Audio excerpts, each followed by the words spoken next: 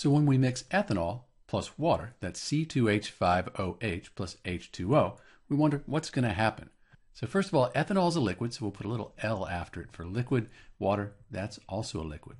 So we'll mix these two liquids together, and they're both polar covalent compounds. So they have a positive end and a negative end. That means they're going to mix together. They're going to be miscible. And what we'll end up with is C2H5OH, that's the methanol, and it's going to be thoroughly mixed with the water. There's no chemical reaction. It's still the same chemical formula. It's just mixed with the water now. So to show that, we could put an AQ after it. Aqueous, that means it's in water. Because we wrote the aqueous, we don't need to write the H2O again. So to recap, you put your ethanol in water, you mix them up, it might get a little bit warmer, and you end up with ethanol in water. It's just thoroughly mixed, no chemical reaction.